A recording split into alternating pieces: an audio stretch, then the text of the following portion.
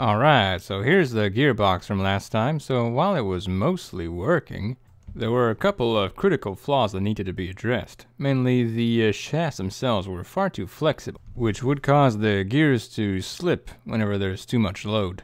Plus, when handling them, it was really easy to just snap them off, just like that. So let's get back into the CAD and design ourselves a little fix. So with our gearbox, the most obvious solution was just to add extra material around these shafts so that they be more stable and not break off with a flick of a finger. And while this would probably work, the gears would fit in there, it didn't seem like the most elegant solution, so I decided to try a new thing. An entirely modular approach where you'd just simply stack the gears in series and support them with panels that would simply be sandwiched in betwixt each of these. One advantage of this method would be that I'd be able to put as many stages of reduction as I wanted. So here I've got a 256:1 gearbox, but if I wanted to just take off one or add another gear, no problem. While this all seemed good in theory, I was a bit too ambitious with a 3D printer, and it required a lot of fiddling just to get the first stage turning. The two gears on the first stage are extremely wobbly, and that effect is only going to compound when I add the second stage.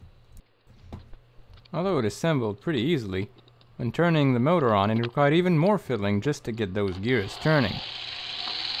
Now I'm holding that last one in my hand because it still needs another panel to get fixed in place. Another thing I realized is that those spacers there are quite fragile, so they should probably get beefed up, as I easily managed to destroy one of them on the side.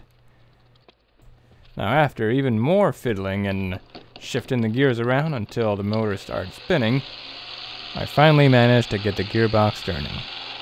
Now, the question is, why does it require so much fiddling just to get started? Is it because of the motor's low torque? Is it because there's too much friction between the gears? Is it because of the tolerances of the 3D printer that are causing them to wobble instead of being properly set?